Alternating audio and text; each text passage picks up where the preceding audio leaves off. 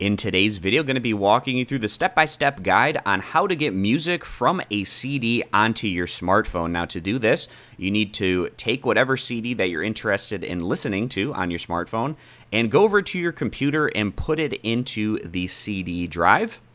Now, a lot of computers don't have CD drives, so if that's the case for you, it's going to be a tough situation. You could buy an external CD drive to plug into a USB port in your computer, but, not an ideal situation in that case. So now we need to open up Windows Media Player. To do this, open up the Cortana search, which is that little white circle on your toolbar in Windows, and then in the search area, type in Windows Media Player, and it should show up. As soon as Windows Media Player shows up, you can go ahead and click on it to launch the application. You can see that I've already opened up Windows Media Player, and it could take a little bit of time for your computer to actually read your music CD, so I'm going to skip ahead. Now we need to click Rip CD, and that's going to rip all of these music tracks onto our computer. Skip ahead a little bit because it does take some time for it to rip all of those to your music library.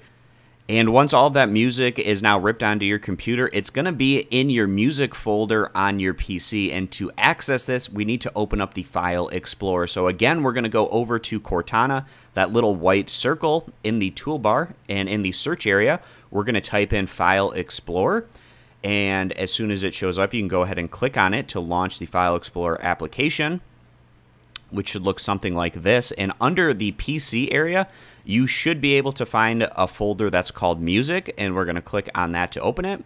And you can see now I have the CD that I just ripped onto my computer and all of those tracks in my music folder. Now, the next thing we need to do is hook our phone up to our computer so that we can transfer all of these music tracks over to our phone. To do this, you take out your USB cord. This is probably the USB cord that you use to charge your phone with, and plug one end in to an open USB port on your PC, and the other end is going to be plugged in to your phone. And at this point, we need to make sure that our phone and PC can talk to each other.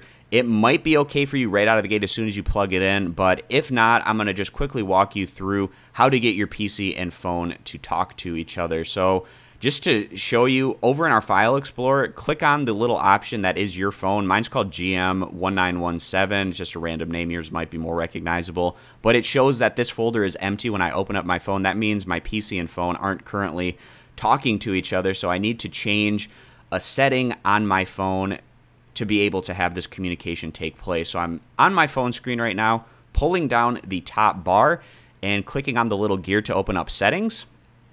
And then go down to where it says Bluetooth and device connection.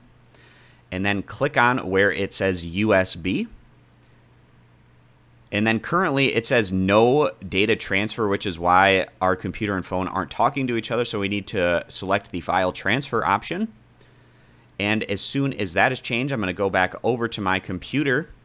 And now we need to open up and just make sure that everything is good to go. So we're going to actually open up our phone in a new tab. You do that by right-clicking on your phone and then clicking Open Up a New Tab. And now you can see that there's the internal storage that I can access because my phone and computer are now able to communicate with each other.